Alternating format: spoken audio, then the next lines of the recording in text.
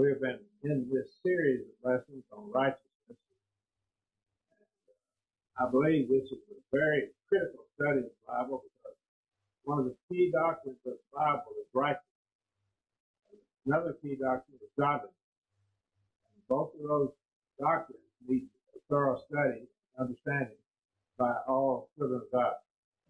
For our eighth lesson, we're looking tonight at judgments made by the church. Now, of course, what we have is we have passages that tell us not to judge. Does not, we not judge. That's Matthew 7:1. But then we go to the book of John, and John, Jesus said, judge not according to appearance, but judge righteous judgment. So that's a commandment in the original. So we are commanded to judge, and we're not commanded to judge. So there's some kind of judgment we're not commanded to do, and some kind of judgment we are commanded to do. This quick summary of our prior 7 lessons. And when we study it carefully, the judgment we are to do is according to God's word, and we'll lay it out and understand it more thoroughly. When brethren have problems in the church, and we do, I mean, we're people. We all have flaws of some sort. So when we have problems, just like in the Old Testament, the Lord has designated a method of solving problems between members of the church. And we want to look at this in Matthew 18, verses 15 through 20. These instructions relate to matters where there were personal problems, sins against the person. Now, when we put together all of the passages of the New Testament that relate to the discipline of members, we see that there are passages that relate to something that is public and widely known, and then there are passages that relate to private matters. This relates to a private matter. So we'll lay it out, and we'll deal with passages later that deal with public matters. And the method of dealing with them still goes back to the principles of the Old Testament. In principle, the law of Moses had a righteous system of dealing with difficulties. So we always have problems between people. That's between a husband and wife, a brother and sister, father and mother, or children and their parents or grandparents, or just dealing with people in general, or dealing with some of God's people dealing with other God's people. That's what we're dealing with right here. And if thy brother sinned against thee. Now, here in this instance, the brother has sinned against me. All right? He says, go. What are you to do? Tell everybody all about his sin. That's not what it says. Go, show him his fault between thee and him alone. In other words, you don't spread it around. You go to that person privately. You go to him alone. And you show him his fault. Now, in dealing with how we determine fault, it's right here. If we don't have scripture for it and can establish it by scripture, we have not established the brother has committed a fault or a sin. Now, a brother may have committed a fault or sin, and we can't establish it because we don't know the scriptures well enough. In that case, we need to study more and then go back and study with the brother once we've studied it out. That's clear. So right here now, we show him his fault between thee and him alone. You don't spread it around. You don't talk about it. If he hear thee, if he listens to you. Now, the word hear can be used in more than one way. It could be used in the sense that I heard there was a sound on my eardrum. But it also is used in the sense of hearing with understanding. Now, in other words, if I know of something is sinful that my brother has done, and I show it to him, but I don't show it clearly enough to establish proof that it is. I just say, oh, brother so-and-so teaches that that's sinful. But that doesn't establish anything. I need to show by the scriptures that it's sinful. Now, if brother so-and-so that I cited has a good argument, I can cite his argument, his reasoning for it. But I must always go to scripture to establish my case. If I don't get scripture for it, I don't have any business even going to the brother. Because my job is to show him his fault. Why? I want him to repent and be right with God again. If that's not my reason for going, there's something wrong with me. I need to do some repentance. So we should all be about the salvation of the souls of people. If we're not about that, we need some attitude adjustment ourselves. But go back now. If our brother sin against me, if he does sin against me, go him his fault. Don't spread it around between thee and him alone. If he hear thee, you have gained your brother. Thou hast gained thy brother. What was the purpose of going to him? If you loved him, it was to gain him back, to get him, retrieve him out of his sin, out of his sinful condition.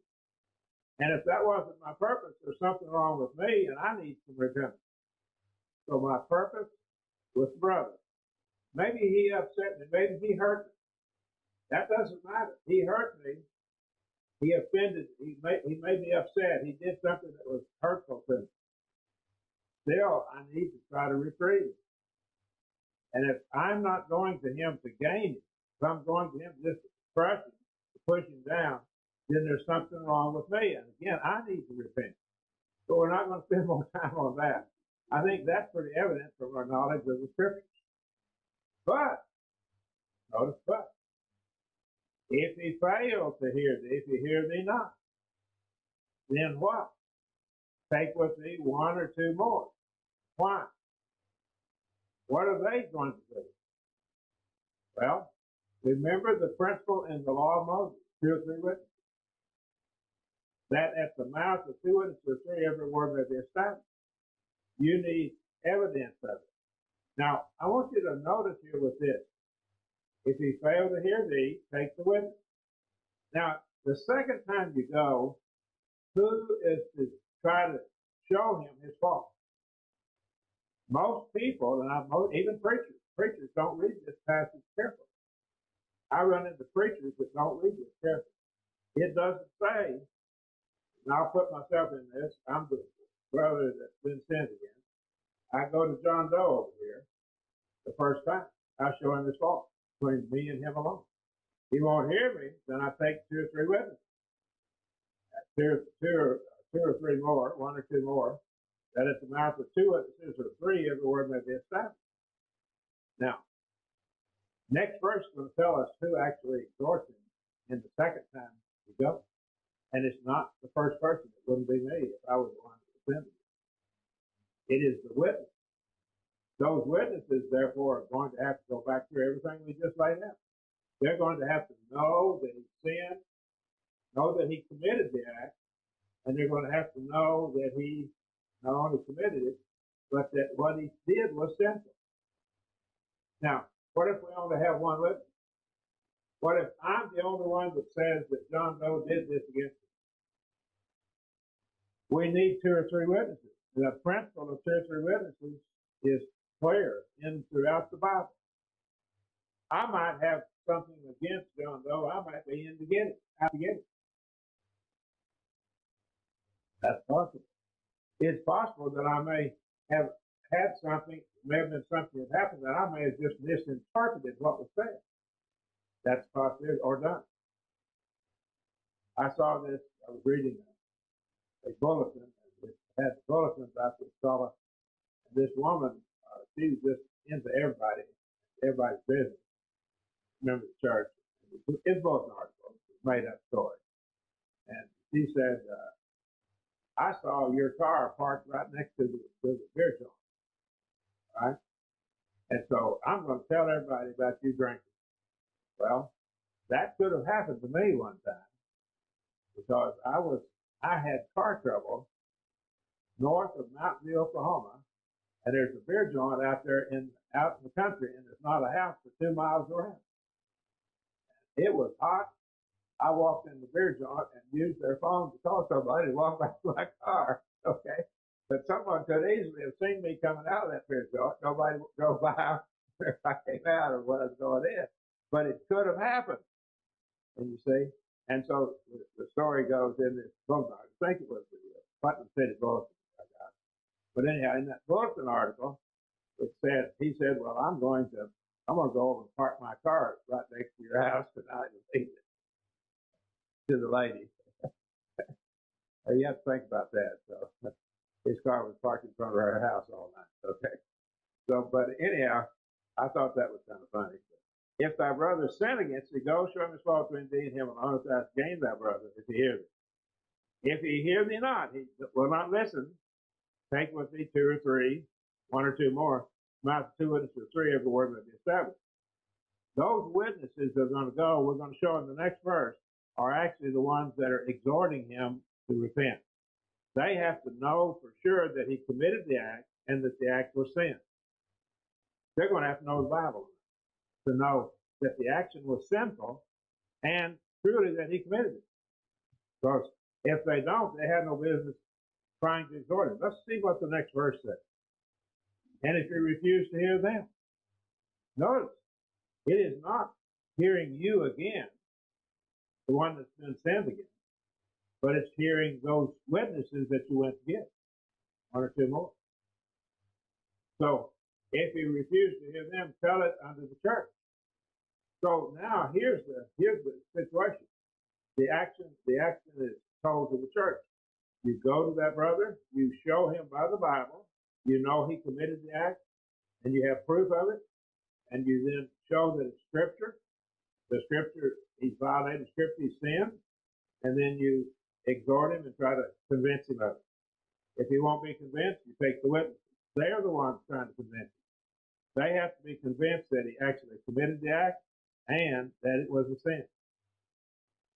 Again, it is not me, if I was the one sinned against, that goes the second time. I'm there, and I serve as one of the witnesses. But he refused to hear it telling unto the church then. So now, in this case, the whole church gets involved. I really believe now, if we read this carefully, every member of the church should go to him. I really believe they should. Now, you have no business going to him unless you're convinced, number one, that he committed the act, and number two, that the act was sinful. Those two things. He says, and if he refused to hear the church also, the head of the church, if he refused to hear the church, let him be under the ears of the Gentiles and the public. So now then he is withdrawn from it. But this starts out private. It stays private. If the brother repents, it stops there. There's no evidence that you even tell the church about the sin. John Doe sinned against me. I get him to repent. He confesses and repents, says, I repent. Now, I don't know if he's repented or not.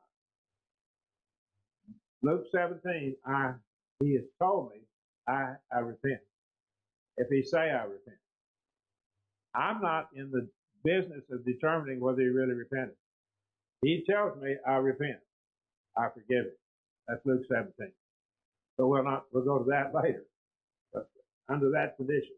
So you say, well, he hasn't born fruit of repentance. Well, that's not my business. My business is I ask him, he says I repent, and I forgive him, and then I drop it. Right? And that's Luke 17. We'll not spend time on it. Verily I say unto you, and he says, whatsoever things ye shall bind on earth shall be bound in heaven. Now, this passage is lifted out of its context many times. It's dealing with binding things relating to the discipline of a member who sinned against another person. Now, notice again, it begins with if he sinned against it. I had to know it, had to know it sinned, know that he actually did it. And so, what things soever you shall bind on earth shall be bound in heaven, what things soever loose on earth shall be loosed in heaven. In other words, if the church scripturally engages in discipline of members who sin, the Lord is with them. What they're doing is agreed upon by the Lord. And I believe that's what he's saying in this case. Now, look carefully. Verse 19, again I say, if two of you shall agree on earth as touching anything that they shall ask, to be done to them of my Father who is in heaven. If the two witnesses, if the two persons agree, and they have been righteous in their actions, they have indeed proven that he sinned, and that the action was sinful that he committed, whatever he said, did, or thought. I don't know what you think. I can only go by what you say and do. So those two things. And if those are true, then these two or three are gathered together in my name, they're gathered together by my authority. They decide this matter. This matter has been decided based upon the principles of the Bible, that indeed they have established that he actually was guilty, and second, that he actually did something that was sinful, or did or said something that was sinful. If we indeed have properly interpreted the scripture, if we indeed, the brother was indeed guilty, and we indeed have evidence that he was guilty, then the Lord is with him. He's in the midst of it. Now, as we go further in this, look carefully, the two or three members, and this thing won't go backwards on me. The two or three probably links back to the two or three witnesses of verse 16. Convinced it does in this context. It's the immediate context. The decisions made by the church in the name of the Lord, by the authority of the Lord. I have no business, the church has no authority to discipline a member without, number one, knowing he in fact committed the act, and number two, knowing that it was sinful, either what he said or did. And I can't know their thoughts unless they tell me their thoughts. If someone tells me they had an evil thought, then they've told me, and I have their word for it. But we're dealing primarily with what people say and do. Primarily, there's three ways we sin. We sin by thoughts being wrong, our word being wrong, and our actions being wrong. Decisions made by the church in the name of the Lord, by the authority of the Lord, were binding upon the members.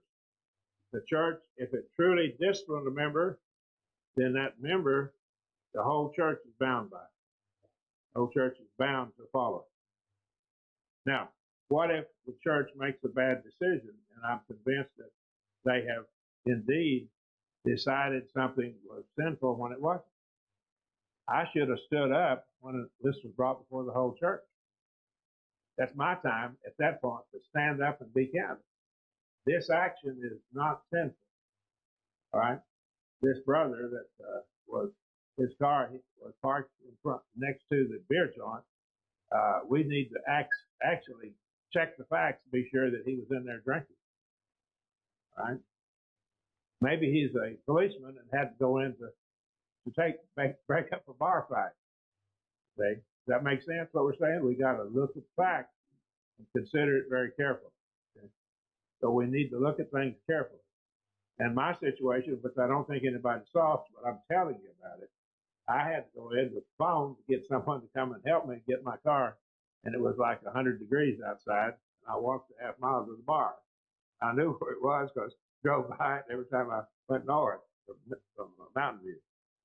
But the decisions were in the name of or by the authority of the Lord, and the church, if that's true, then the church, the whole church is bound by it. The whole church is obligated to treat him as a Gentile and a publican. Now we have to put together other scripture that tell us other things, and that's, we don't just take that in the face of the rest of the New Testament.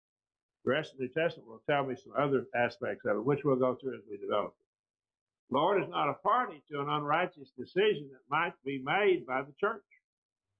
When the church makes an unrighteous decision, deciding that this brother has sinned or sister has sinned, and they're not, in fact, either not guilty of the sin or the action they did was not sinful, then the Lord's not with their decision.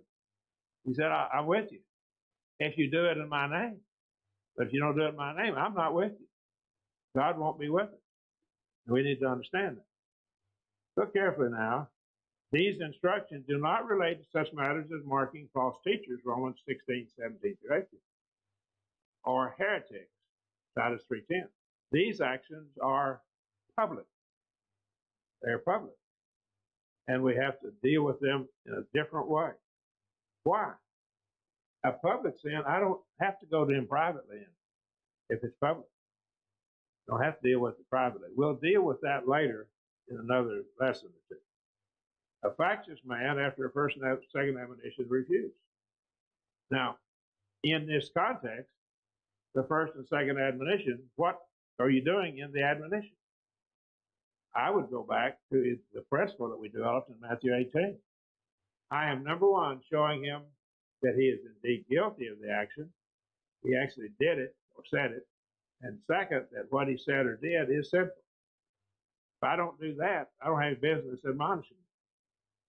Again, if we can't establish it. Now, I might not be able to prove something is sinful, and it is sinful. That's just Marion's weakness, lack of study of the Bible. But in that case, I should talk with someone who knows more, study with them more thoroughly, and then work it out. After I have then studied the matter out, then I go to the brother and deal with it. But here, a heretic is someone who, a factious man is someone who splits the church.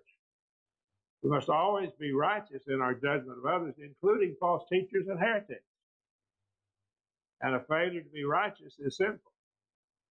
And I have to deal with them as I would want to be dealt with and as God has told me to deal with them. Again, proving they're guilty of it, and secondly, proving that their actions or words or actions were indeed sinful. Now look carefully. Let's go to Romans 16:17. Now I beseech you, brethren, mark them that are causing division, occasion of stumbling, contrary to the doctrine which you learned, and turn away from it. So here we're marking someone who is causing divisions and occasions of stumbling. Now here's the point. Is it all division wrong? I don't think so. If I have a congregation, if the Barnes Church decides they're going to bring an instrument of music in for the worship, I will stand up against it, and if I can't convince you, I'm out of here. I'm going to leave. I won't worship with you. I won't be part of this congregation any longer.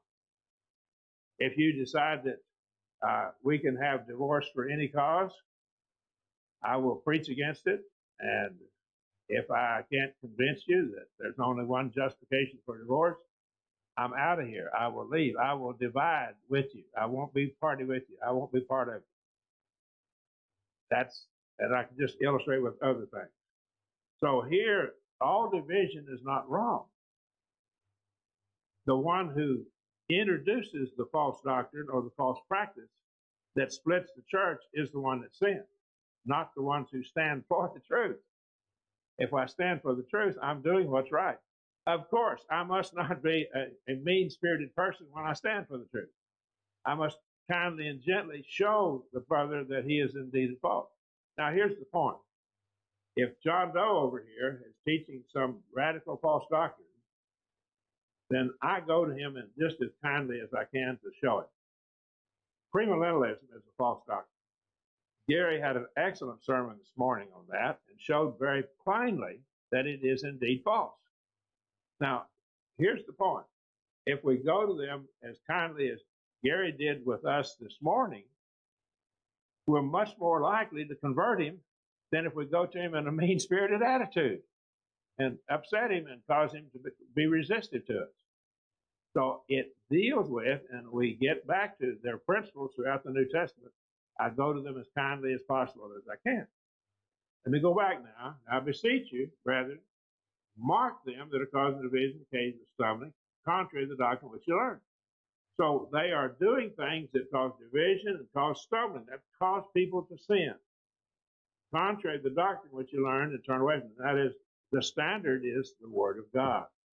The doctrine that they learned, which would be the New Testament. Now then, if we ask this, occasion of stumbling, I illustrated it with instrumental music. If someone introduces and tries to force us and tell us that we can use instrumental music and tries to introduce it into the worship, I can't worship here because it's a stumbling. It's a matter of stumbling. I would be sinning to engage in the use of it. I can't do it. Another thing, on the divorce for any cause, there's only one scriptural ground, that's fornication. If a person introduces that doctrine, somebody may engage in a divorce for unscriptural reasons and then remarry in sin. And so here's the problem with that. That person was caused to stumble by that false doctrine. In that case, that's pretty serious. I've caused someone to lose their soul. We're to turn away from people that do that. It's contrary to the doctrine. For they that are such serve not our Lord Christ. They're not serving God. People who teach false doctrine and cause other people to sin aren't serving the Lord Christ. They're serving their own belly. They have a motive that's sinful in some way. And by their smooth and fair speech, they beguile the hearts of the innocent. Some people are very smooth speakers. I know I've heard people that made arguments on various points, and they sounded real good on the surface. But sometimes when you look into them logically, they're just full of holes. The argument is logically unsound. It won't fly. I wish I had time to illustrate it with various points. But people, years ago when I was young in college, someone said, "Can you answer the arguments on the creation of the earth?" And I said, "Well, no, I can't." "Well, I must be right because you can't answer it." Well, that doesn't prove a thing. If I can't answer it, it only proves I can't answer it.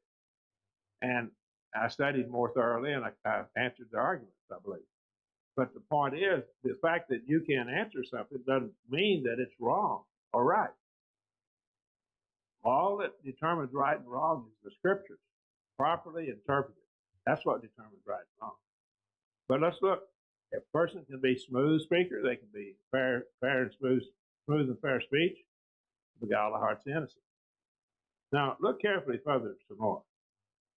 We are to go to the brother who has sinned against us and try to reconcile the matter. So we go to him, try to reconcile. All right? And if thy brother sin against thee, go and show him his fault between thee and him alone. If he hear thee, thou hast gained thy brother. And we'll come back to the false teacher and the heretic later, another lesson. We're to take the witnesses who will try to determine the guilt or innocence of the accused. They go in with a fresh mind, looking at it in a fresh. Now, here's the problem. I've accused John Doe of sinning against me. They really think the world of me. They'll, John Doe's, he's just not someone they know very well or they think much of. If they take my word for it without examining the facts, they're unrighteous. Because it is their job to go back to square one, establish one point. Number one, that it indeed happened. And number two, that it is indeed sinful. If they don't establish those two, they're not the proper kind of witnesses to take. I would say if you're going to take witnesses, take mature members of the church with you who know the Bible. Now, don't just take your friends. Take someone who can be truly a neutral in the matter and look at the Bible. If you hear thee not, take with thee one or two more, that the mouth of two witnesses or three, every word may be established. Okay? Refuse to hear them, go to church. Refuse to hear the church. See, each time you get another group of people that are studying the matter out, looking at the facts, determining that action actually occurred, that words or acts actually occurred, and that they are sinful. Then they exhort, they try to show the person being as kind and gentle as they can to that person. And then at that stage, the whole church is to deal with it. The whole passage begins with the premise. Number one, the premise, the brother sinned. If that's a question that's still up in the air, we have to stop we don't even start the whole process. If I can't prove the brother sinned, it stops right there. I don't do anything else. I get my Bible and start doing what? Studying the Bible. Or I go to someone who knows the Bible, but you need to be very careful. You need to listen to people. Do they really give sound reasoning to show that the action was sinful, or are they just quoting someone? Now, I've seen people that quote some famous preacher. They'll cite him and say, Brother so-and-so said so-and-so. That is traditionalism. Did Brother so-and-so give an argument to establish his point, his claim? What is his argument? I want to look at his argument. Then I look at it.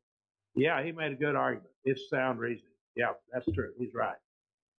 But if he doesn't give a sound argument, it's no more than just quoting someone else.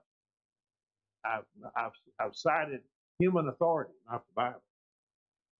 Now, look, guilt is determined by a righteous standard. Keep that in mind. We take it before the whole church, who must also judge righteously, determine who's guilty. Every member of the church has a duty to study this matter out for themselves and decide. And if they see a flaw in the reasoning of the whole church, one person sees a flaw in the reasoning of the whole church, he has to stand up and speak against it, or he or she need to speak against it. Because the church needs to be right in their action. If the whole church makes a decision, and that decision is made and it's flawed by either the action wasn't proven that it actually occurred or that the action was sinful, then the church now is committed to sin of being unrighteous. They are guilty now.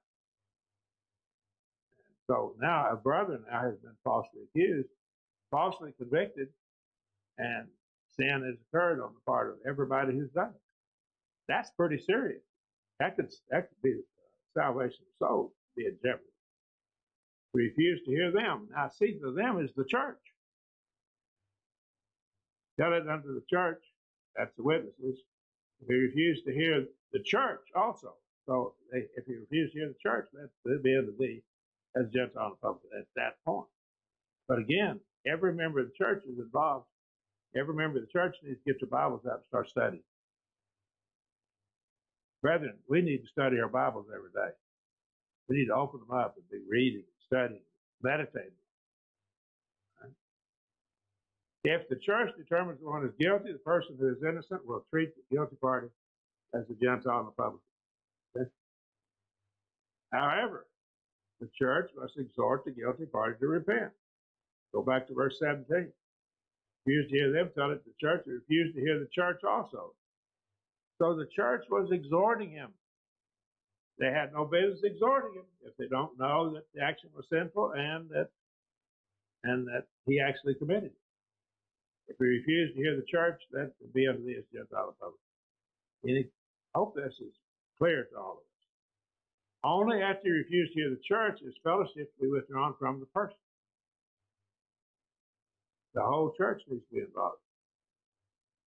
But as we look carefully, all of this judgment is by a righteous standard. Look carefully further now. Verse 18, verily I say unto you, what things soever you shall bind on earth shall be bound in heaven, what things soever you shall loose on earth shall be loosed in heaven. God said, I'm with you if you truly bound it by my word. You did this by my word. So the discipline of members is God with us if we know they indeed were guilty of saying or doing something sinful, or if they tell us their thoughts were sinful. And know, secondly, that the action was indeed sinful, not just think it was. There have been those in the church that have thought it was sinful to take the communion from separate cups. Some say you have to use only one cup. Well, I think we can establish that the use of multiple cups is not sinful, in which case their action of condemning, accusing us of sin is indeed false. The same thing would happen with other principles we can lay out. So again, just because the person's been accused, and even a whole congregation is withdrawn from them, doesn't mean that they're guilty. Right? The binding was with respect to the righteous judgment of the church. Remember that. What about discipline elders? If elders sin against an elder, receive not an accusation except at the mouth of 2 or 3 witnesses. Okay. Now, actually, the original says stop receiving accusations. Timothy was guilty of this. He had sinned because he was receiving an accusation, didn't have 2 or 3 witnesses. You come to me and say, John Doe, and I quit using Jerry and John as illustrations. John Doe has sinned. All right.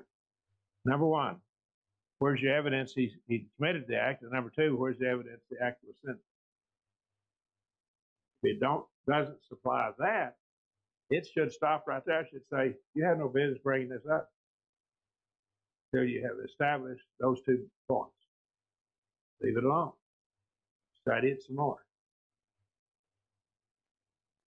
Note that the elders are afforded the same rights as other members.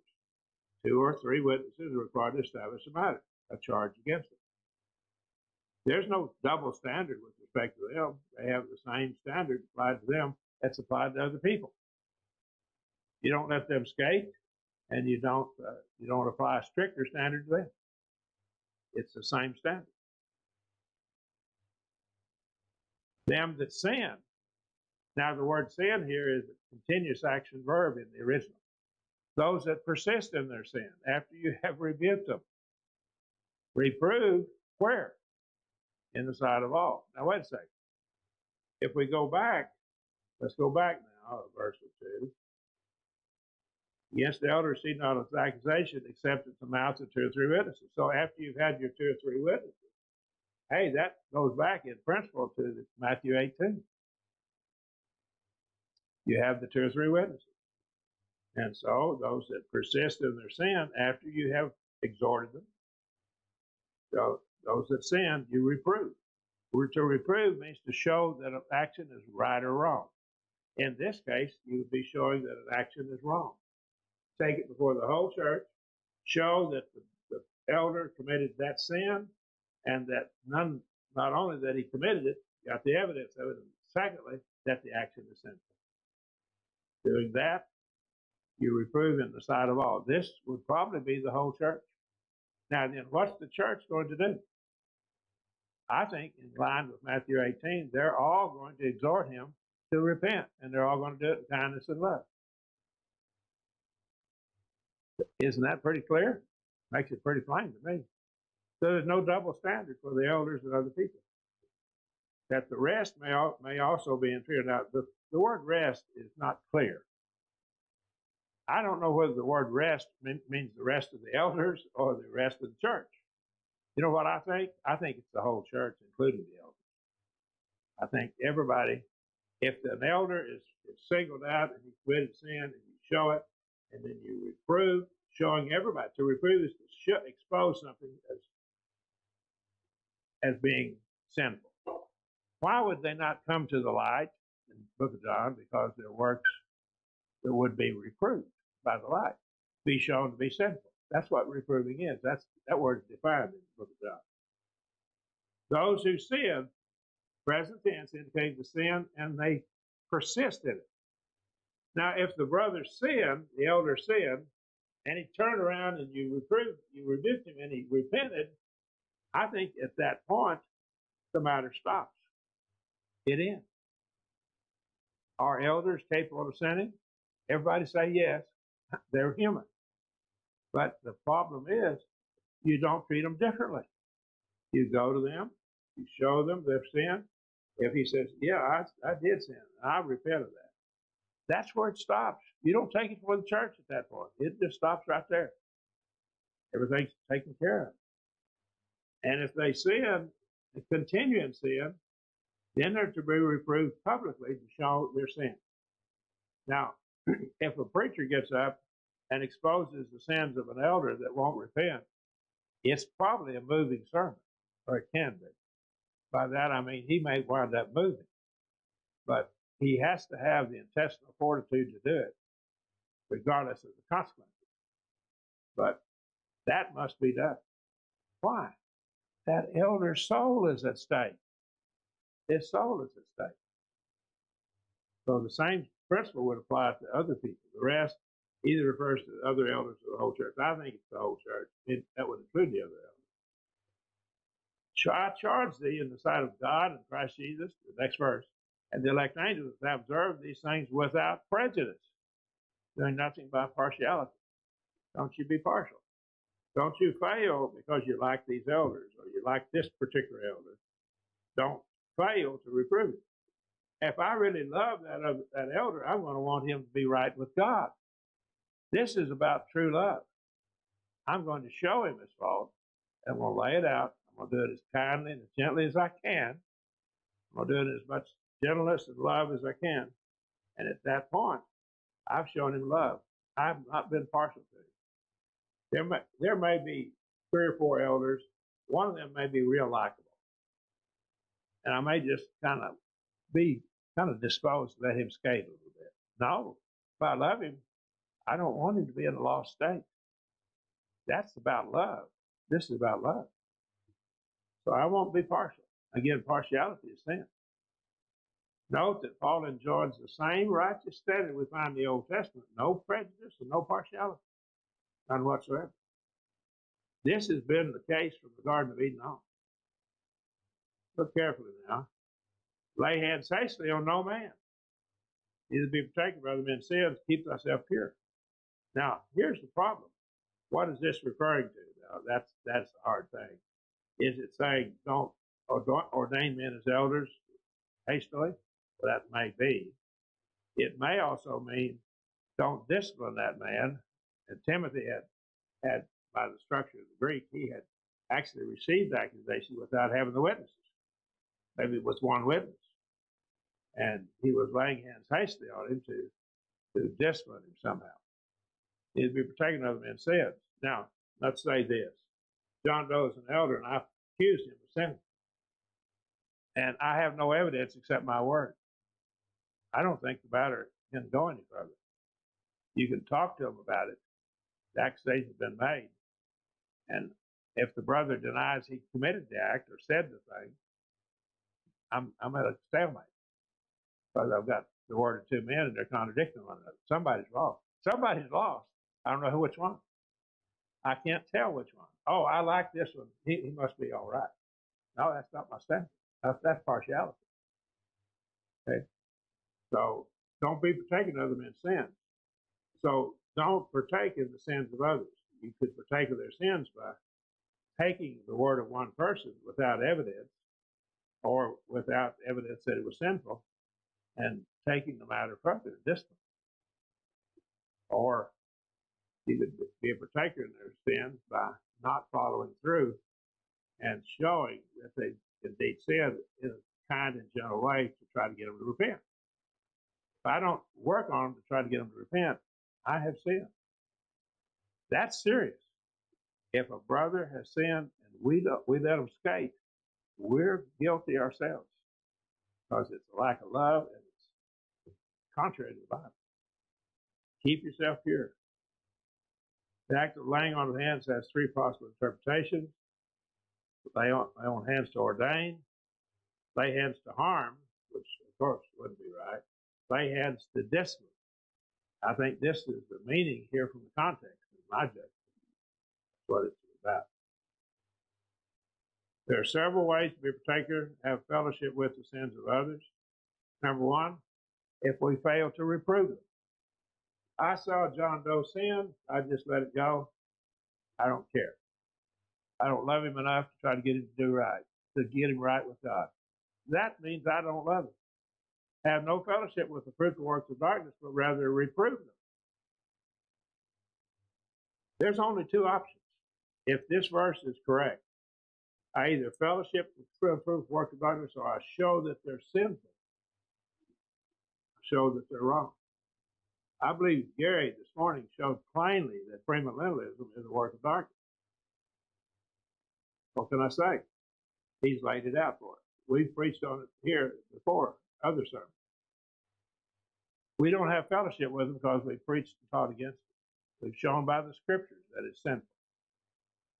Right? I've reproved it. They have been reproved.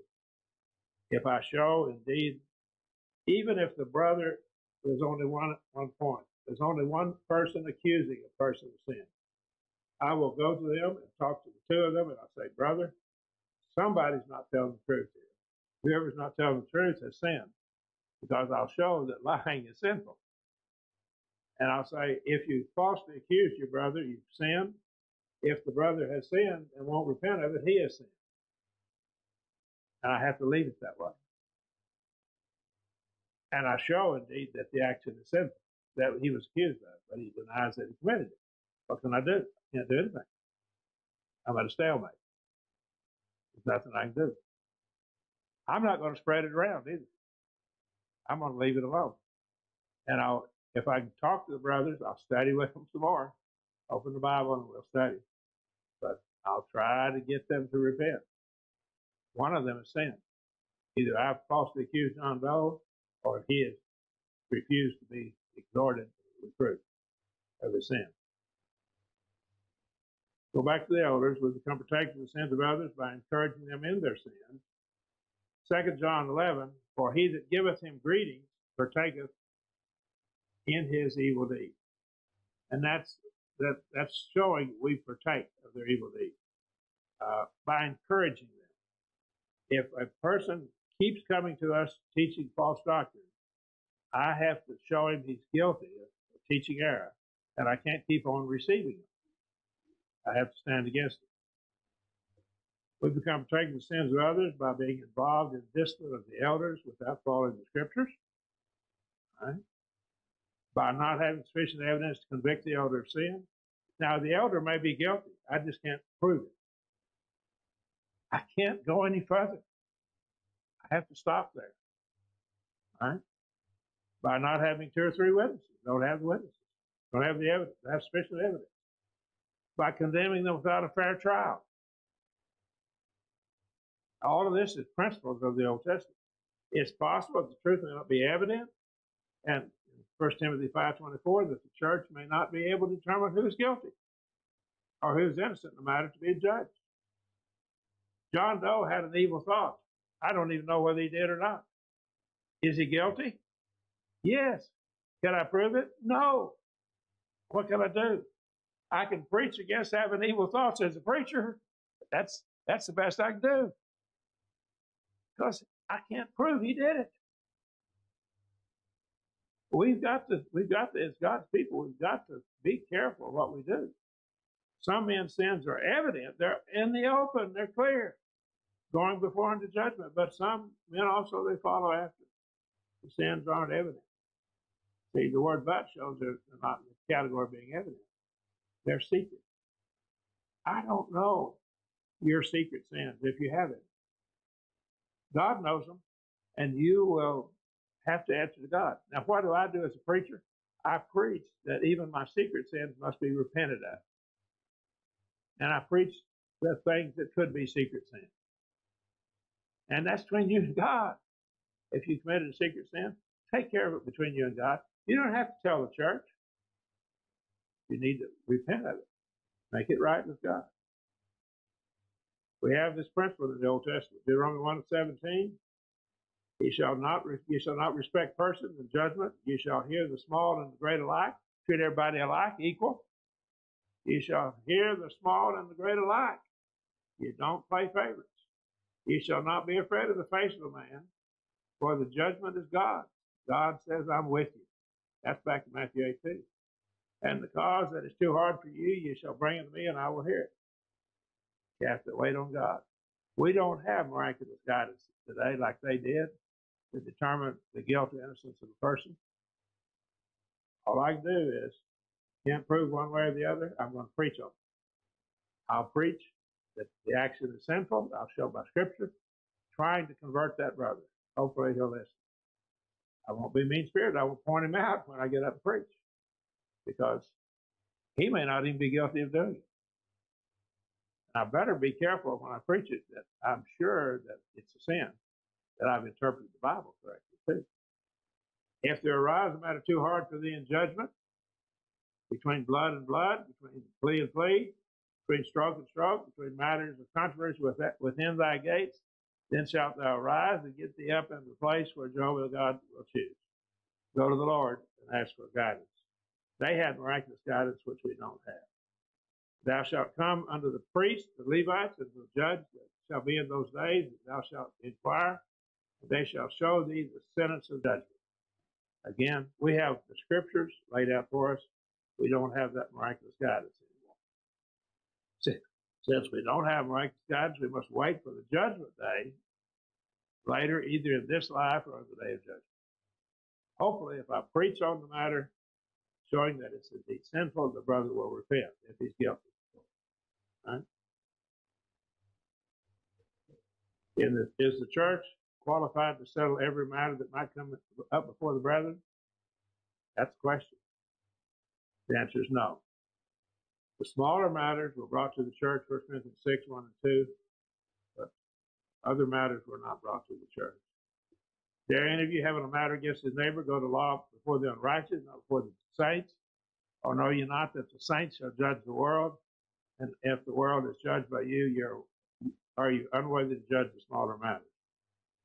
This matter here, as we look at it carefully, deals with sin on the part of the brother, and it's taking the brother to court. The church may not grant a divorce. Why? Because that's the domain of the civil government. Okay? So the church can't do that. We're to render unto Caesar what's Caesar's, then render unto Caesar the things that are Caesar's, and God the things that are God's. Under the law of Moses, it was both a civil law and a religious law, moral law. We don't have a civil law. We have the United States civil law here. Each government has its own law. The church does not have the authority to probate a will. Okay? Doesn't have that authority. The church doesn't have the authority to punish a criminal. Perhaps one member of the church murders another member. We can withdraw fellowship if there's proof he murdered him. But that's all we can do. We can't put him to death, but the civil government can. See, it's different between the law of Moses and now. Church may withdraw fellowship, but the family of the murdered person may go to the civil government for justice without violating 1 Corinthians 6, 1 and 2. Follow. My wife gets murdered, my son gets murdered, my daughter gets murdered, one of my grandchildren gets murdered. I can go and ask the civil government to punish those people that murdered them. Not wrong to ask them.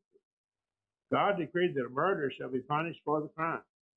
Whoso sheddeth man's blood, by man shall blood be shed, for the image of God made he man.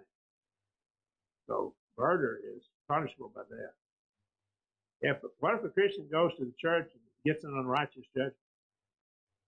In this event, we have to live with the judgment they made. I believe that's the case here. And I just live with it. Let God handle it in the day of judgment. I say this to move you to shame. What? Cannot there be found among you one wise man who shall be able to decide between the brethren? I will go through at a later time, 1 Corinthians 6. This is a troublesome passage that needs to be dealt with in more detail. So we'll deal with it later. But brother goeth the law of brother, that for unbelievers, nay, or it is altogether the defect in you that you have lawsuits one with another. Why not rather take wrong? Why not rather be defrauded? We have to put this in its context, and I won't deal with that here at this time. That is a passage that needs to be dealt with more thoroughly. The Lord's church is to follow the same righteous standard the law of Moses set forth. We must have 2 or 3 witnesses to convict. We must have sufficient evidence to convict. Now, the evidence that we have to have is that they did the action or said the thing, said or did something sinful. And number 2, that it is indeed sinful. That would be a proper interpretation of the Bible. We must diligently and logically examine the evidence. The church cannot settle all matters between brethren. We can't probate a will or grant a divorce. Some matters are left to the civil government to settle. We have to deal with let the civil government handle. So again, this starts us with, I have another 8 lessons to deal with this. So we'll deal with it in the next 2 months or so. I hope this has been fruitful to us and that we've dealt with Matthew 18 primarily tonight. If you're here subject to the gospel, we're going to sing an invitation song in a minute.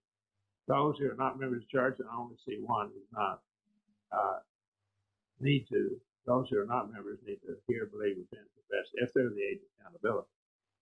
Those who are members of the church, if you've committed public sin, you need to confess it publicly because the church should know about it. If they know about it, they should have been coming to you already to get you to repent. But if they haven't done that, you still need to repent. If you committed private sin, take it between you and God. Tell him you repent, and truly repent, and he'll forgive you if you ask him to. Luke 7. If you're subject, we're going to sing an invitation song this time. If you're subject, we not tell us we study.